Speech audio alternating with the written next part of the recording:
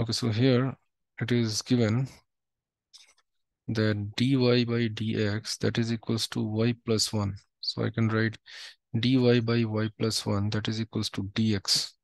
Then we can integrate both sides. Then we will get log base e mod y plus 1 that is equals to log base ex plus log base e, some constant c.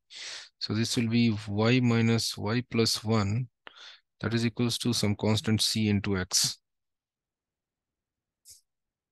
No, sorry. There is something mistake here.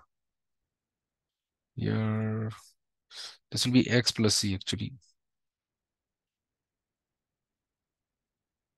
So this will be, I can write this will be y plus 1 that is equals to e raised to x times e raised to c. So e raised to c I can write that is some constant k, suppose. So this will be y equals to k e power x minus 1. And then it is told that y equals to 1 when x equals to 0.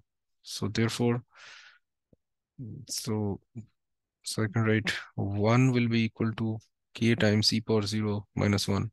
So k minus 1 that is equals to 1. So it means k equals to 2. So therefore, the required particular solution of this differential equation is y equals to 2 e power x minus 1. So this is the